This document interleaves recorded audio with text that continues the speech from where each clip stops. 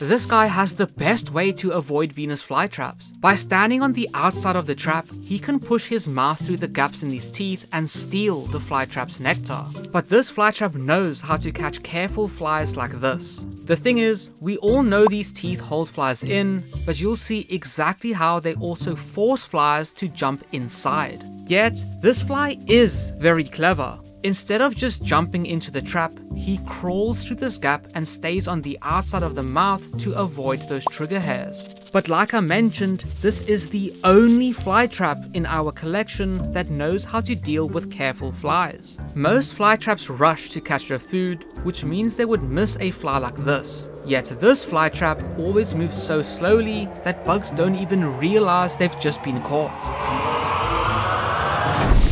You see, he can still escape if he walks to the corners, but this slow movement is just too confusing for him.